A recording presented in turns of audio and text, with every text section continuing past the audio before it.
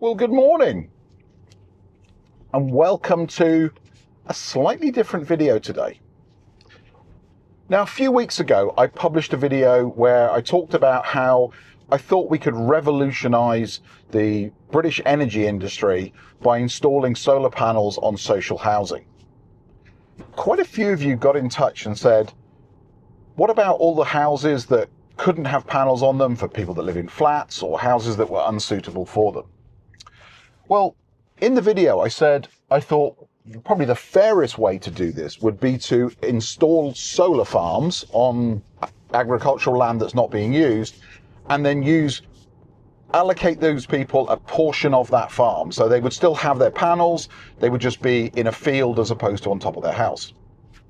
And I got lots of suggestions about ways that were better than using agricultural land to build solar farms. So today, we're going to go and visit 3 different sites. We're going to go and look at a solar farm built on agricultural land. We're going to go and look at a solar farm that's built on some land that otherwise would probably be left to go wild. And we're going to go and look at my favorite, a brand new facility that has solar canopies over parking spaces in a park and ride. So with that, let's get on the road.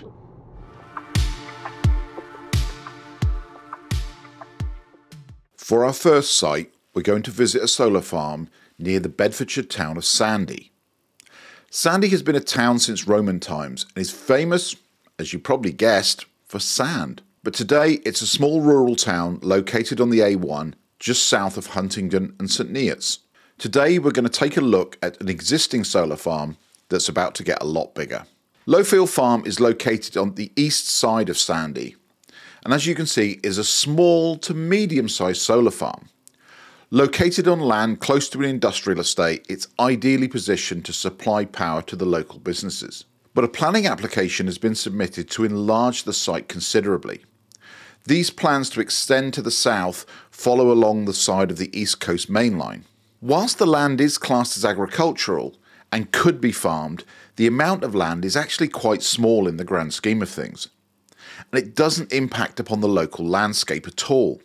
This is because it's situated in a shallow valley and you can't really see the solar farm unless you're stood really on the bridge over the East Coast Main Line. It is hidden from view. Personally, I think this is a really good compromise. It's quite a small area of land overall, it's hidden in a shallow valley to keep it out of sight, and it's right next to the companies that will consume the energy. By installing solar and running the farm for 25 to 30 years, it actually allows the land to recover from years of intensive farming. And once the solar system is removed at the end of its life, the land can easily be returned to agricultural use with little or no effort. Now let's head to another site where solar's been installed on land that would probably be unfarmable. Welcome to Grafham Water, a reservoir in Cambridgeshire that's advertised by Anglia Water as the 3rd largest reservoir in England. Like anybody cares who's the 3rd largest anything. As you can see, the solar farm has been built on the back side of the reservoir's retaining wall. Land that would otherwise be unfarmable. Probably the last thing you want are farmers digging behind your retaining wall for a reservoir. If this land hadn't been used for solar, it would probably have just been left to nature and by now would be one massive bramble bush.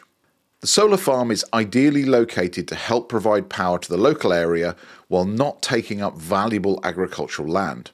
The farm itself is 11.6 megawatts, or in individual panels that's approximately 43,000 panels. And this allows the site to meet about 1/4 of Anglia Water's needs to run the reservoir, all its associated pumping and filtration equipment. Next, we're off to a site in my own backyard, and I believe this is the future of solar farms, albeit on a slightly smaller scale. Welcome to the St Ives, the one in Cambridgeshire, not the one in Cornwall, park and ride site. Compared to solar farms on agricultural land, it's quite small, at only 1 megawatt. It also includes 237 kilowatt hours of battery storage and 9 22 kilowatt electric car chargers. But unlike some other projects, they've actually thought ahead and already pre-cabled the site to allow the easy installation of more electric car chargers as the needs arise. The site is a car park at one end of the Cambridgeshire Guided Busway, an off-road way for local buses to move between villages and ultimately into Cambridge while staying off the busy A14. This helps provide fast and cheap transport between the villages and Cambridge for locals. The solar canopy has been installed over about 1/3 of the car park and provides not only sheltered parking, but also a revenue stream to the local council. Now, I really believe this should become a blueprint for all outdoor parking lots. It's been such a success in a short space of time that St Ives Council has already started on a second canopy at their nearby council-run leisure centre. All three of these projects have merits, and although we think of the UK as a small country, we have plenty of space for all three types to exist. However, in my opinion, the solar canopy project is a game changer. How many car parks could have solar canopies? How much extra power would that bring to the grid and help break our dependence on gas? Well, that's it. So what do you think? Now, what I'd like you to do is choose which is your favourite. If you like the use of agricultural land or agricultural land that is no longer being farmed, then put A in the comments. If you think we should be using land that is not suitable for agricultural use, put B in the comments. Or if you think we should be covering up car parking spaces with solar canopies, put C in the comments. And I promise I will come back to you with the results in a few weeks' time. With that, I'm going to sign off because I probably need to concentrate on driving, and I'll see you all back here real soon for another video. Take care. Bye-bye.